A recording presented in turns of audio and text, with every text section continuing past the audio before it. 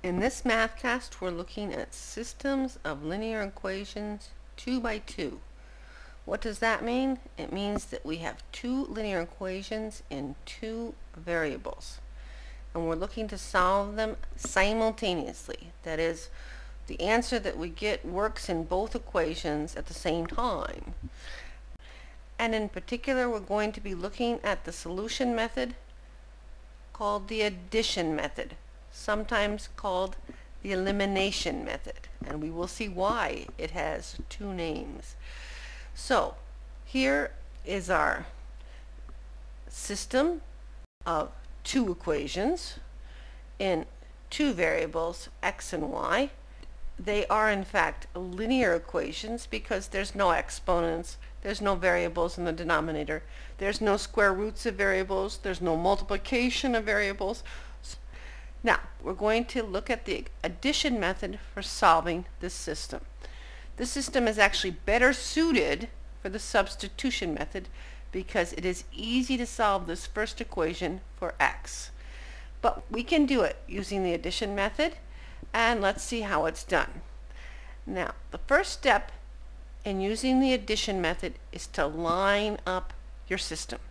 You need to have your first variable, let's say x in one column, then your second variable y in the second column. You need equal sign and the constants. The addition method works well when you've got everything lined up. The second thing to look for is to see whether you have a plus and minus here. So you see we have a plus 2y here and a minus y here. So on the same variable we have a plus sign in the first equation and a minus sign in the second equation. That helps you don't have to multiply by negative numbers and worry about changing signs. What is the idea of the addition method? To find two constants.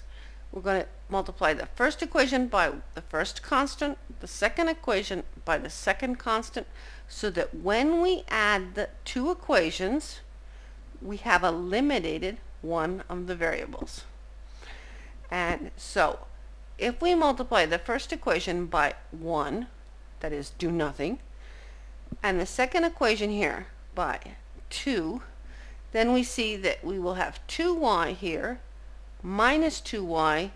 When we add those two together, y is eliminated. Let's do that. So, the first one we're multiplying by 1. Doesn't always work out so nicely. And the second one we're multiplying by 2. Each term, 2 times 2x is 4x.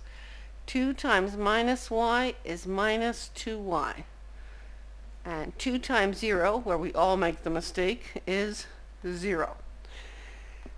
Now, this step right here is crucial.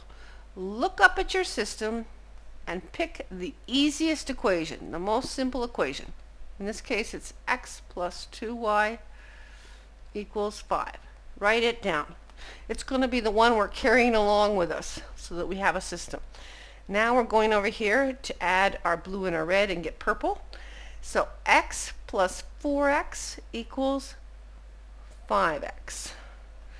2y minus 2y, because we're adding them together, is 0. Remember, we're adding them. That's why I like the word addition. And equals 5 plus 0 is 5. And what did we get with that? We got an equation here that only has one variable. That's always our goal, to get at least one equation that only has one variable in it. So now we solve that equation. So we write down our equation that we're dragging along here. And we have 5x equals 5. And we can see that we can solve that for x. So write down our equation that we're dragging along here. And we divide both sides by 5. We get x equals 1. We have the value of one of the variables. We take that value right here, x equal to 1, and we substitute it into the other equation. So what do we get? We get a purple one, and then plus 2y equals 5.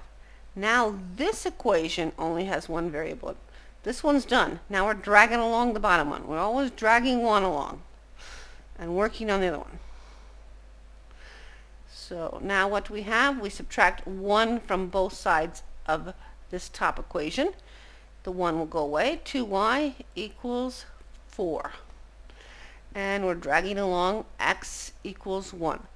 Now we divide both sides by 2. So we have y equals 2 and x equals 1. That is our solution.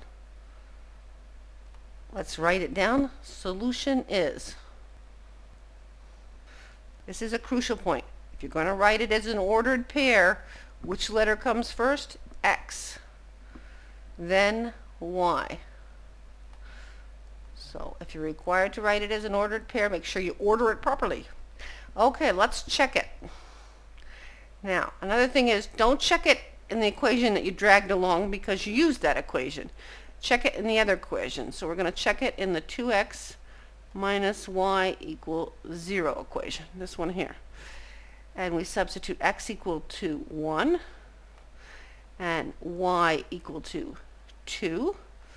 And we want to know whether this is 0. We're checking it. So this is a Boolean equation. That means it's either true or not true. And we hope it's true because otherwise we made a mistake.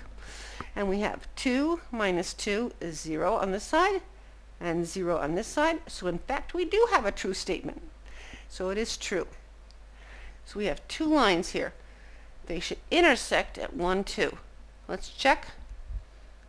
Here is the graph of x plus 2y equals 5. Here is the graph of 2x minus y equals 0. And they intersect at the point 1, 2.